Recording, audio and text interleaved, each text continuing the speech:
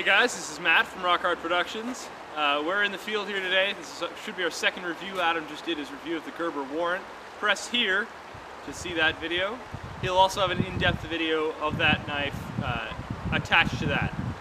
Today, I'm reviewing the Gerber Bear Grills Paracord knife. I got this knife for about $39. I bought it at sale. You could probably find it cheaper somewhere else because sale is overpriced. But I love sale anyway.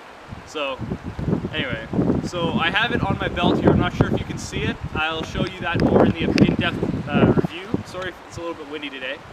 I have it on my left side, despite being right-handed, because I have my main fixed blade on my right side. Now I keep it on this side because I can grab it in two different ways. I can come across and grab the knife and pull it out like so. Sorry, I messed up the mic there. Or, let me sheath it again. I can come up with my left hand and get it into a reverse grip. Those are just two of the ways you can hold it. As you can see, this is the knife itself. It is wrapped in, I believe, 550 paracord. It is orange. You see the blade is no serrations, which is kind of nice. I prefer no serrations. Although in the field it is a good thing to have, I will admit. I will put the, in the in-depth review, I'll mention the kind of metal it's made of. I'm not 100% sure on the spot here. It has held up pretty well. I've been EDCing it for about a week now. And every use, I've put it through pretty good beating. And the blade is pretty good still from stock.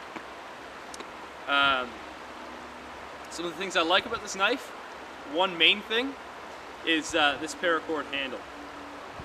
It's nice to have paracord, and the knife is still fully usable without the paracord.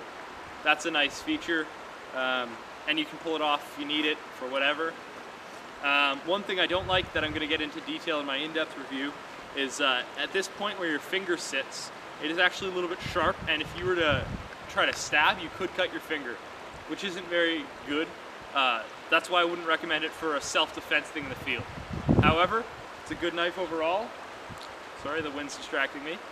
Yeah, so that's the Bear Grills Gerber Paracord knife. Click here for the in-depth review, and I'll showcase the sheath as well. The sheath is pretty nice. Thanks for watching, guys. See you later.